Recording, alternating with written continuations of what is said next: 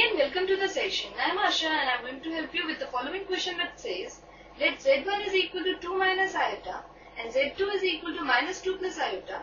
Find real part of Z1 into Z2 upon Z1 conjugate. For any complex number,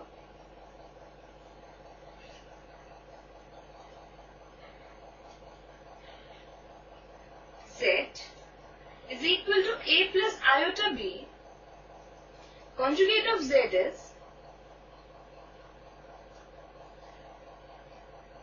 denoted by Z bar, and Z bar is equal to A minus iota B. So with the help of this idea, we are going to find the real part of Z1 into Z2 upon Z1 conjugate. Therefore, this is our key idea.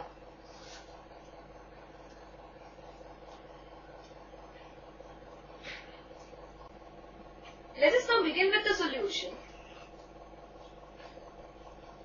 And first let us find Z1 into Z2 upon Z1 conjugate. Now Z1 is 2 minus iota and Z2 is minus 2 plus iota, and Z1 conjugate according to our key idea will be 2 plus iota. Since Z1 is equal to 2 minus iota, then Z1 conjugate will be 2 plus iota. Now let us simplify it further. On multiplying 2 with minus 2 we have minus 4. Multiplying 2 with iota we have 2 iota. And again plus 2 iota and minus iota square. And in the denominator we have 2 plus iota, which can further be written as minus 4 plus 4 iota plus 1 upon 2 plus iota, which is further equal to minus 3 plus 4 iota upon 2 plus iota. Now let us try to remove I from the denominator.